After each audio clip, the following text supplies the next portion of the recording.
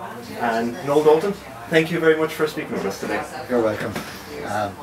We're talking about the Clyde Shipping Company, and for anybody over 30 years of age in Waterford, Clyde Shipping Company was an institution. Actually, it was very busy. It helped a very extensive trade with England and Scotland and Wales and the continent. The Clyde, as you probably realise, was founded in Scotland. It was founded in 1815, and it's 200 years, as I say, this year. In point of fact, it's 60 years since I joined the service. In the early days, the ships they had two ships, the Industry and Trusty, and they went from Glasgow to Greenock with passengers. But they bought a ship in 1815 called the Vivandière, and they sailed her to Cork and Waterford.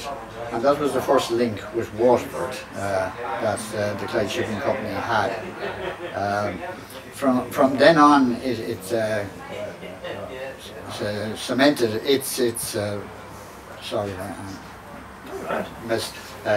from then on, it cemented its attachment to Waterford, and over the years it improved the services coming from Glasgow to Waterford. They then, in the late 1800s, they bought out a declining Malcolmson's shipping. These were the great people of Waterford, in point of fact the great people of the British Empire at the time in shipping, probably the biggest shippers in the world. They had ships going in the 1800s from Galway to New York, and they owned cotton mills, and Portlaw was their big thing, but they built 33 ships between 1860 and 1890, and 13 of those were built in Waterford, in their shipyard in Waterford. But they had family discord, and they lost a lot of money in the American Revolution. They were on the southern side sympathising, so their ship they declined, and eventually in 1812 the Clyde Shipping Company bought out their interests in Waterford, and this was a small addition to them, but they wanted to get into Liverpool. Clyde never had a port in Liverpool until then for themselves, so they got into Liverpool on that, and they took over 3 ships from the old Malcolmsons, and one of them was called sorry, I have to stop now for a minute. Yeah, 9, 4, 5.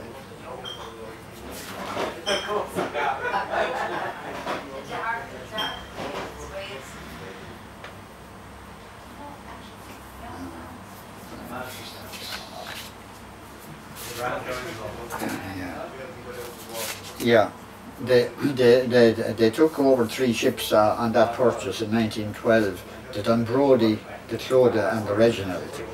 And they also took over a cattle yard in Rose Lane. It's now the car park for the Tower Hotel.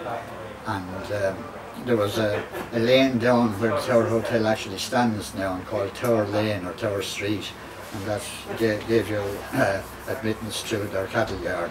So they took those over, and already they had taken the decision that they would call all their ships after lighthouses or light vessels, the old company. And like you have the Tusker for the Tusker Rock, the Fastnet off Cork, the Conningbeg was off Wexford, the lightship, the Arklow, lightship is Arklow Bank, and so on. The Rockabill then was up North County Dublin, and went right up to Glasgow for the Plada and the Sanda. So they called all their ships after lighthouses, and they renamed then the Clodagh the Conningbeg. And this was an eventful moment which they didn't realise, because the Conningbeg and they built the Formby in 1914, and the two of them were on the Waterford-Liverpool run.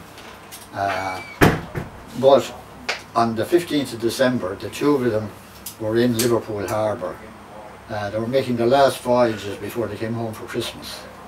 And the Formby sailed Captain Minard's, who they took over from the old Waterford Steamship Company that belonged to the Malcolmsons, and the other captain also from the Formby was a Waterford man, Captain Lumley.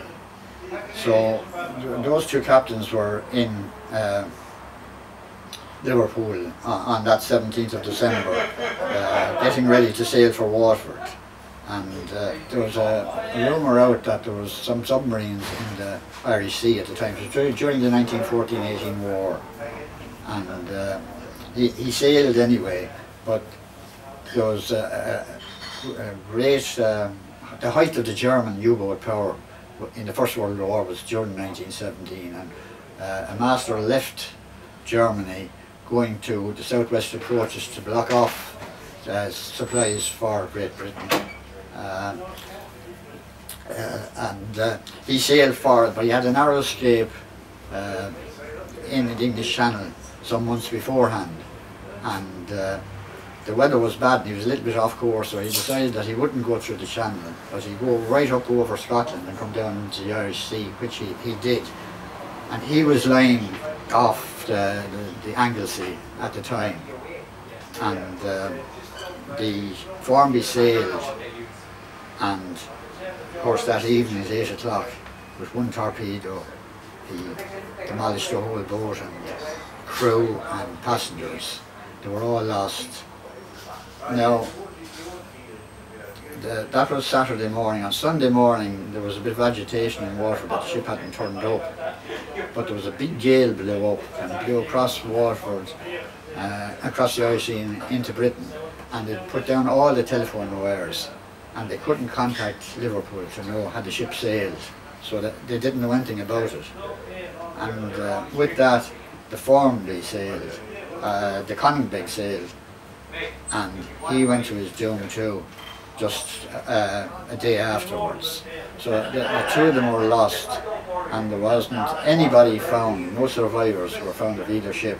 There was 44 on one, I think 29 on another, and they were lost without trace. The only thing was the stewardess's Sacred Heart badge that she had pinned on her clothes was found with her name on it, and that was the only thing. So there was terrible grieving in Waterford, and for years afterwards they had no bodies to remember or anything like that. And it was eventually under Captain Lumley's daughter, Renee Lumley, who made an effort to have them remembered. And you might see two bows of ships in granite down there opposite the Tower Hotel. They were erected in, I think it was 1998, and President Mary Robinson came down and she unveiled that memorial in Waterford. So that stands now forever to the Clyde Shipping Company. Also, there were, at that time, the rebellion broke out in Dublin, of course, and it was put down, and we were given the 26 counties, Free State. So that made big differences then, because the old flagship of the company was a Scottish line over an Irish harp in 2 pennants, and that was done away with then. So the new one was pennant also, a dark blue background with a white lighthouse and a rope acting as a rock around it. So it had repercussions. Custom sheds had to be had to be erected on the quay to use free taking duty for the goods, because all other goods were out in the open until then. There were tarpaulins over them, right down to Reginald's Tower and up to the clock tower. and horses and drays came along and backed into them and they got their goods. So it was involved in there. So when we did get our freedom, as everybody knows now, we had the Civil War, and in 1922 the anti-treaty forces were holed up in the GPO, and the pro-treaty forces came down to across to near the golf course and put up a gun there, a heavy artillery gun, and showered the city there, the barracks in Barrack Street and Green Street there, area was hit. And the GPO was under fire too, where the Republicans were, and all the windows were shattered. So there was one ship on the berth at the time, but he eased himself off of it and raised enough steam to go down the river. All the bag stuffs in the Clyde store, the red building above, just next to the GPO, were commandeered by the Republicans and set up as, what would they say, to give them shelter from bullets coming in windows and that. But all the windows were shattered. But when I joined the club at Clyde in 1955, they had a beautiful double-dished counter. It was just waved, and you could write it from the outside on a raise, and also if you were a clerk there taking notes, you could write from the inside on it. Beautiful thing. But there was one chunk out of it, and I wondered what it was, and I asked somebody. It was slightly different colour, and that's what say some bullets ripped through the counter during the siege of Waterford. So you know, it's rolled up in history as well, the Clyde shipping of Waterford, and it's continued on. And the most endearing ship, I suppose, to Waterford was the Rockabill. It was built in 1936, and it kept on the trade until the early 60s, when it closed down, and with it went the last passenger ship coming into Waterford. You know, and I mean passenger service. That was a regular, twice a week, Waterford, Liverpool, or that, just not an odd passenger ship like you have the big ships coming in now with the tourists. So when that closed, it ran all the time, and it never stopped during the Second World War, except it was requisitioned for a while in 1944, and but it was back on again shortly after. But there was one time in 1944 that the service didn't run for 2 months, between May and June, and the reason for that was that the highly secretive preparation for D-Day was in plan in Britain, and there was no movement allowed on the Irish Sea until they had secured their places in Normandy, and then the services continued again. So that finished then, and with the Rockabill was the last ship that had the service into Waterford. British Rail's Great Western had stopped a year or two before that, and I think that was a decline, started the real decline of Waterford port.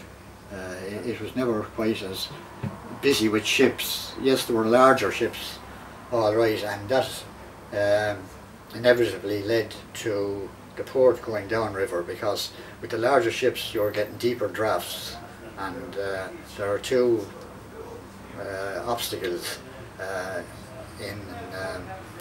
Duncannon and Cheek Point. So ships of great size couldn't come up anymore, and that's why it was declined, and it's gone down as far as Bellevue now, and still some ships can't get up past Passage and Dunno, but big ships still can't get out because there's deep water down just at Bellevue Port. So that was that. After that, in 1956, the Clyde Shipping held a great gala dinner in the Grand Hotel Tramore for all their staff. It was full dress, and it was like old colonial. They brought over Director John Humphrey from Glasgow for it, and we were all lined up outside the door. A little bell went, and the Master of Ceremonies introduced your name and your partner's name, and you went inside the door, and the board man and his wife were stood inside, and they greeted you and went to your allotted place. But 1956 was what will I say, the beginning of the end for the Clyde Shipping Company, because when the Rockabilly was eventually went to the Breakers Yard in 1964, I think. The Clyde had no ships of their own then. Everything was done on a charter basis, and stevedoring was big. But then there were some good days after that. They joined with Bell Lines and Coastlines then in 1970 to run a new unitised service. It was the beginning of flats and containers, the very first of them. And they came from Preston into Waterford, and there was a trolley to bring them down. They were lined up on the quayside from where the Ulster Bank is now, right up to the clock tower. And a trolley crane brought them down to the big crane, and they loaded them from there into vessels. But after 4 years the Clyde sold out their shares. They thought it wasn't the way of the future. Unfortunately, they were wrong, and their staff knew they were wrong, but that was it. So it was compensated for the 1970s and 80s by a huge opening in cattle markets across Europe and into the Soviet Union and North Africa. And we had ships every day of the week loading hay and straw and that went on up into the 1960s, but the company was diluting. It was going in with Mainport Transport, I think it was in Cork and Park. But eventually by the 80s, Waterford was in a bad state. In 1979, 20,000 people walked the streets of Waterford in protests about working, that there was no work for them. People were leaving the country in droves, and after that Clover Meats closed down, the chipboard factory in Waterford closed down, Miloko in Carrick closed down. All the industries that were supplying Waterford closed down, so the place was in a bad way. We had the Sando coming from Glasgow to Dublin to Waterford and to Cork before the Rockabilly demise, and that used to bring all the porter from Guinness in Dublin to Waterford. There was no road tankers or anything like that in those days. So it all came by boat, and it was loaded in Dublin and discharged here. There was one good, funny thing. Hackett's had a haulage business by horse and dray, and they used to come in, and there was a famous driver for them, Ned Keogh. He'd come down in the morning and he had hogsheads, barrels, firkins, they were all different sizes of casks there, and he wanted all his out as fine as possible, and he wouldn't be in the best of humour.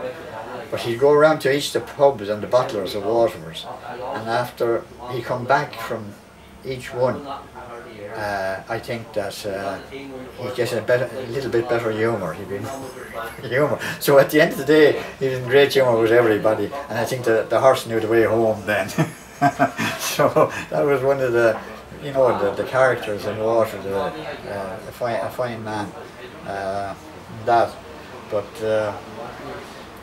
in 1986, they closed their doors, and it was a big blow to Waterford, because at their height they were running 4 or 5 ships a week, two of them to Liverpool, more of them to Southampton, to London, to Dublin, to Glasgow and all, and there was big gangs of dockers. Everything that was done then was done without mechanisation. Like the ship's cranes dropped them, there were steam cranes dropped them on the, and big heavy trucks to take 3 men. They say bag stuff, they would land them on the truck, and when they get between 2 great wooden handles to lift it, and the other 2 would push into a shed there on the quay. So that was the end of the Clyde Shipping Company. But it made a great contribution to the economy of Waterford. Not only Waterford, but all the surrounding areas of both South Kilkenny and East Waterford, because the hay had to be bought to feed the cattle en route, and they got that done in the cattle yard. You bought it and you stocked it in there, and you had taxis going to Dublin Airport with changes of crew and things like that. And of course, after the war, then cars began to appear on the road again, and then the car carriers came. So Waterford was too far, if you like, for a small port, and it declined. And certainly Dublin took over almost all of it, and Cork then more or less second best, and there is to service the Cork and the southwest of the country and all that line. So it was a sad day in 1956 when it closed its doors for the last time. So I hope that's brilliant. Do you mind if I ask you a couple of questions? No, because I tell you, I couldn't see my notes and I left a lot of stuff out. When did you start working with I started in 1955. I came out of Del Salle College, and it was a prestigious job then. There was advertisements on the paper, and you applied, and there was an exam for us, and then there was an interview, and the winner was picked. I was lucky to be picked once, but as the vacancies arose, that was the way it was done. But the Clyde and British Railways the ESB were probably the three, best jobs in Waterford at that particular time. The glass factory hadn't resurfaced, after its long obliteration, put it like that, and Clover Meats gave a lot too of work on the far side of the river. Denny's, then there was white people in O'Connell Street, Matheson's. But all those fed into exports and imports, and it appeared to be thriving when I joined, but the passenger service was not quite going into decline, but starting to decline after the war, when, as I say, cars and all that started up, and then the ships, they could take cars, the car carriers, they came into operation, and they wanted to see a short sea voyage where they could. So Rosslare then thrived from there on, with the decline of Waterford, that for passengers. So the passenger trade went out of Waterford altogether. And when you started off, what work did you start off doing in there? Well, I started off, as a clerk, and then you moved into a customs section, because all stuffs from outside of 26 counties had to either have a licence or they had to pay duty to bring the goods in, and they were accommodated in the sheds. Free goods could be put on the quayside, covered by tarpaulins, but dutiable goods and wines, whiskies and all those, they certainly had. What started after the war at that time too was fruit coming into the country, because we had practically no fruit for the duration of the war. And that started, and they used to buy it at the market in Liverpool and bring it over to Waterford. And you had Sunrise Fruit Company, Southern Fruit, you had Willie Welch out in Slieve Row.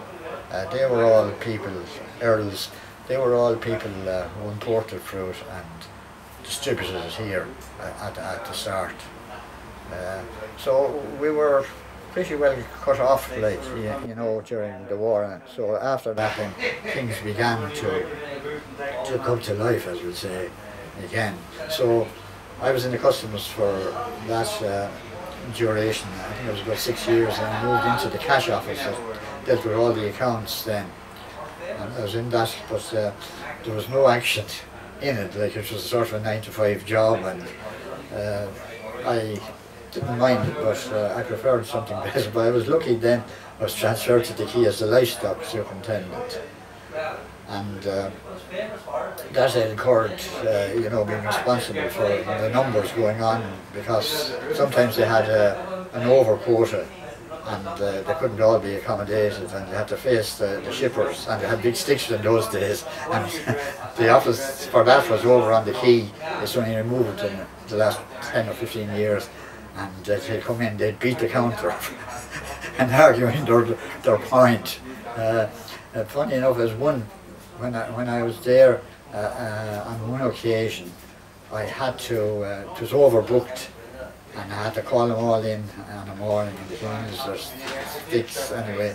But one man who had been shipping well, but it was based on the week the previous year that you sold, the percentage you sold, and you got that when it was overbooked, and you had that. But he was obviously cut, because he was running through a goods spell, and he argued with me and roared at me all, and he beat the counter with his stick, and he said, "If you die tonight, I won't say a prayer for you."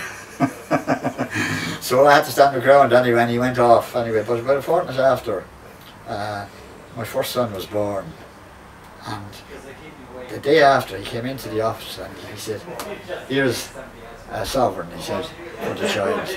So, you know, their anger subsided once the decision was made, luckily enough, you'd have your head taken off. But then I was the manifest clerk, and it probably was the toughest job of all, because you had to manifest every single item that was going on the ship in the outward manifest, and you had to get the different rates that all the different goods were charged at, and you had to extend that, and the cost, and then such things as customs clearance charges, and for the rail charges we had a rail book that gave you the railway charges in Britain, and the price that afterwards you had on. You had to make all those up and extend them and do all the tots, 41 lines of work there. It was really tough going on any clerk who got that job. You were drained on the evening afterwards, and you know, it was, and at the end there was pressure put on, because if the captain was waiting for the ship to sail before the tides began to ebb, he'd be hooting the horn at you, and you were in these middle of these long tots, and you didn't want to get distracted by anything. You know, so you know, it was a tough job, but it had to be done by somebody. So I was there. So then I was made the key manager in the end when it closed. That's what it was. And the building that you moved to when you were doing the capital, the superintendent for that? Yeah. That where the plaza is now, or where is it? Yes, the top of the plaza there on the left hand side of it, it was almost straight over from Henrietta Street. There, across from Bevan's old bookshop, there at the corner. It was across there, and also you had to make up the dockers' pay. my lives down there, and they would be over too in the morning, and you'd have to have all that done for them. So, you know, it was hard work in some departments, and but like, there was a good atmosphere generally with your colleagues and that, and so we got through it anyway. And when the day was finished up, or when the week was finished up, what did you do after? To unwind, or to... Well, I went straight away to Cooper's and Librant, their accountancy firm there, but you know, other lads had to wait a while, and well, I mean, like when you were still working there, at the end of each week, for socialising or for... socialising, we didn't do much, but there was a sort of a call. We knew it was coming, and we weren't too sure when, like, you know, and the life went out of the office naturally when you maybe have one ship in a fortnight or something like that, and then we were told the news that we were closing, so we were, the staff had diminished to about 7, I think, at that 7 or 8 at that stage. So it was a gradual wearing away of the company in Waterford. And outside of that, can you recall any of the entertainment outfits or stuff like that around the city that people would have done in their spare time, in their free time? Oh yeah,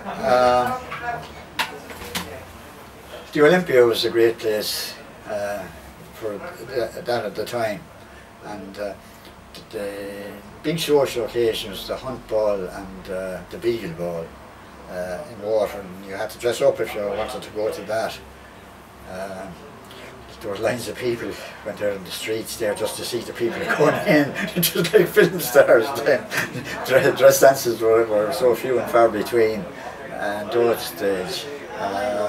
Then after that the show bands came, the Royal Show Band came. Of course they were all Waterford lads and I knew them all, and the place used to be packed when they would be there.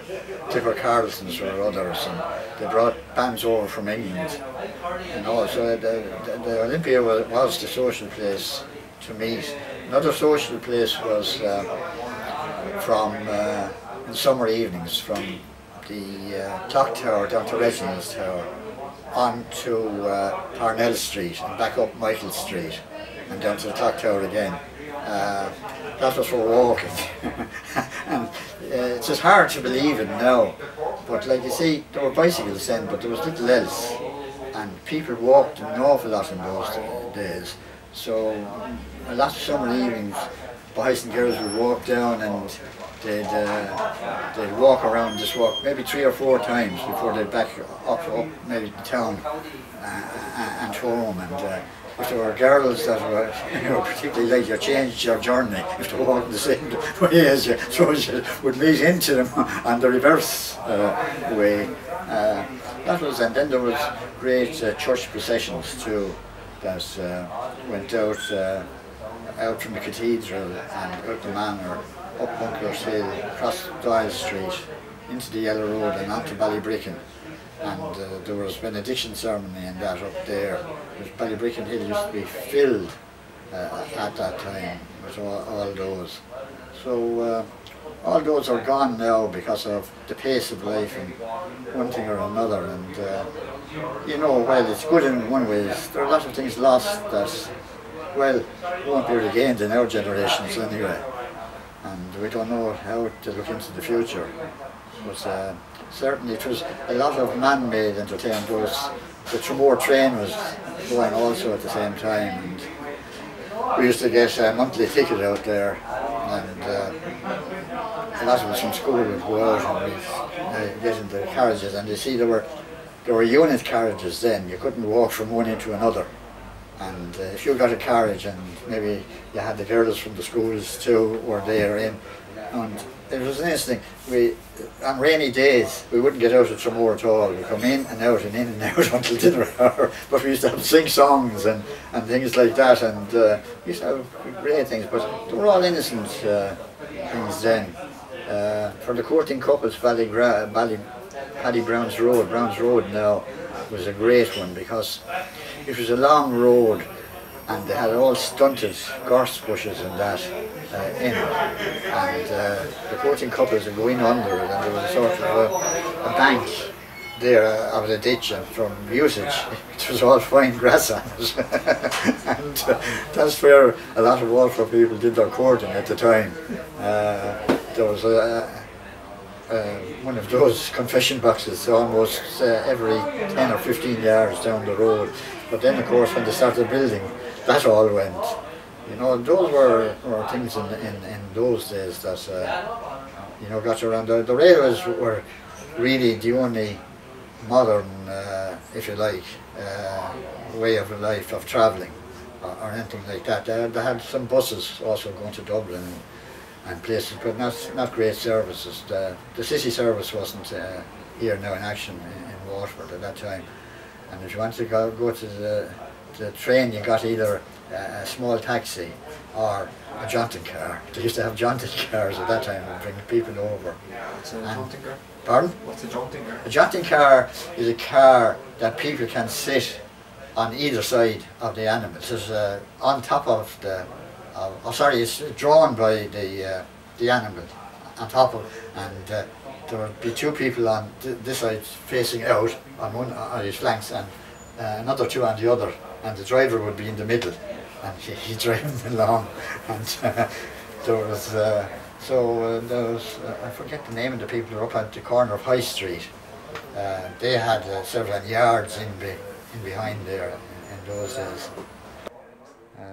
Is there anything else now that you could put me onto, because I may not have it straight in my head, and I might have it in an hour's time unless I was asked. That was brilliant though. Thank you so much for Do you think so? Yeah. That was very good. Yeah, I Very was interesting. just disappointed with that. I don't know how you'll feel with that, because neither was that jetty, and there was a lot of barges that were made originally in the Neptune shipping yard, and they were called hulks then, and they had sort of way down to them, and that's where the ships used to dock against until they start building the jetties, like.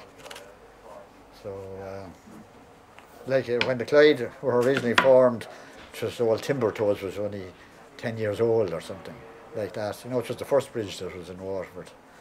So I went back through a lot of history. Wow. So I'm sorry if I didn't give you enough now there, but That's fantastic. if I had brought my spiel with me that I have typed out, I'd have been able to go right through it, you know, with you. But there again, that was done here about a year and a half ago or so. The Foley sisters were down. Right, yeah. And it was one of the things that was going on. They had a festival here. Yeah. So, you know, it's not, at least it's different than that, I suppose. I'd say you could do a whole piece just looking probably on the Clyde alone. Oh yeah, you could, And yeah. you could do a huge one just looking at just the shipping alone. Yes. On its own. There's so much to cover. Like Oh yeah, there's a tremendous... So Malcolmson's now, they were probably the biggest shipping company in the world, because they bought all... They started off in Waterford, but they bought into nearly every shipping company in the world at that time. And there was a saying out that the old Malcolmson, I forget what his name was at the time, but he was in London they rebuilt the Parliament building after the Great Fire, and in the 1800s. And he was over there, and he was talking to the Prime Minister of Britain, and all the ships from all over the world came for this occasion of opening up the House of Commons and that. And he was talking to the British thing on the bridge there by him, and he said the Prime Minister said to him, "Isn't it a grand sight?" Well, he said, "It is." He said, "There's not one ship in this port," he said, "but I haven't an interest in." So that'll show you how strong they were. You know, they lost 4 million though eventually on the Galway to New York to sail at that stage, like. And that was the beginning of the downfalls, plus the American Civil War, and they were dealing in cotton. The price fell and all that. And that's what you meant when you said that they had an interest in the southern side, like with the... Oh yeah, in the southern side, big interest in the southern side. And you see, they had the cotton mills out in Port Lawn. They used to bring the cotton to it and weave it out there.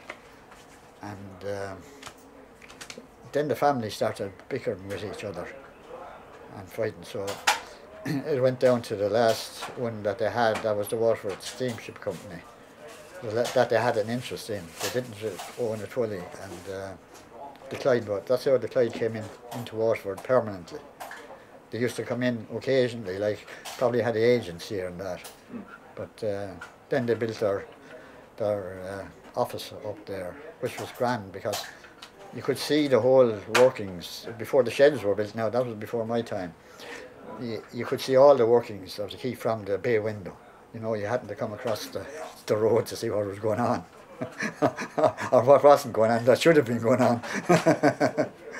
Yeah. So, yeah, I always remember now, I was drinking on myself, I just said it at the last time.